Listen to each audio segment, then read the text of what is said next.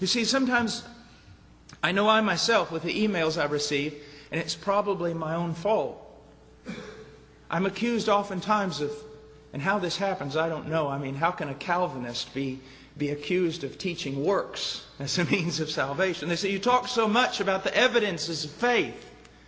And I say, yeah, but they're just that. They're evidences. You see, when we come to the Sermon on the Mount, you have to understand, as you read, blessed are the poor in spirit, blessed are those who mourn, blessed are the gentle, blessed are those who hunger and thirst, that if your doctrine of man and the depravity of man is correct, that all of this is an absolute impossibility.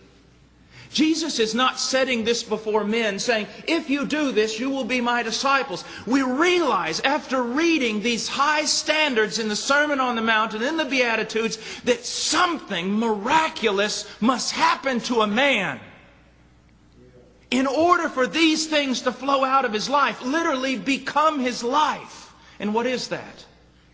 The lost doctrine in American Christianity. And I would say the doctrine that is always lost whenever you see dark moments in so-called Christianity. And it is the doctrine of regeneration.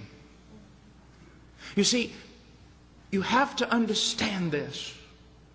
Men are dead in their trespasses and sins. Men are born haters of God. Men cannot come to God because they will not come to God, and they will not come to God because they hate Him.